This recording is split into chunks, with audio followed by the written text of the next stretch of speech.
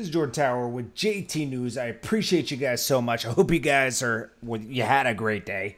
Let's get right into the news. Make sure you touch that like button, touch that subscribe button. Let's get right into it. Okay, so we got Sarah Molina, we got 50 Cent, and we got Tekashi. Of course, Tekashi is resurfacing on Friday. He announced that he will be going live on May 8th when he drops his new video and he drops his new single. Interesting. We can't condone what he did. We do know that all those guys were probably going to get wrapped up anyways because the CEO, Chris, they brought a rat into the organization that was already working with the feds, but Tekashi made it worse. They got more charges because of him. When they were both using each other. Shotty and them were using Tekashi for money. Tekashi was using them for security. Didn't work out so well, did it? For any of them. And when they turned against Tekashi, things got messy. I'm not blaming anybody. Everyone did their part. Tekashi went above and beyond, which is nasty. But then we got Sarah Molina. She's out here arguing with all his baby moms. Tekashi drives everybody crazy. Everybody crazy. Not in a good way.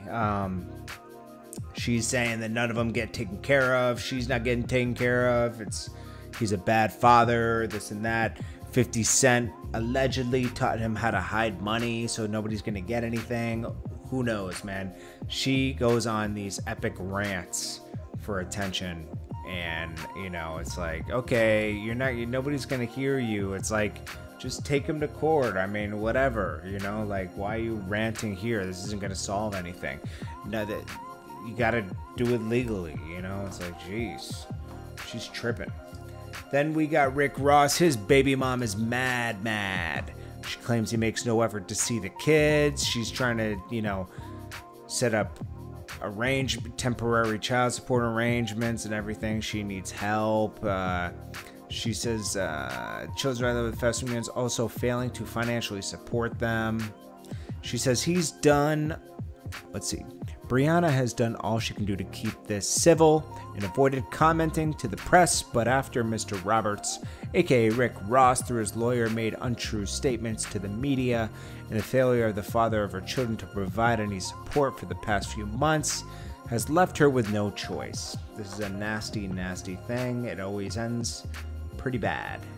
Then we got Snoop.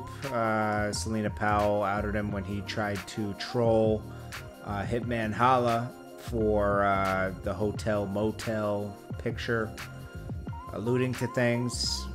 Backfired on him. He quickly showed love to his wife after that.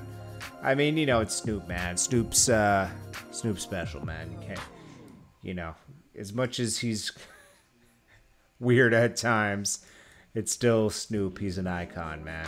And, brought us a lot of great moments in hip-hop. Gotta love him. Then we got Lil Tjay said he's not, gonna beef with these guys anymore. He doesn't want to beef anymore. Basically, copping pleas and apologies. A Boogie and all his people say, hey, we don't accept your apology. So it's still on. Lil Tjay violated.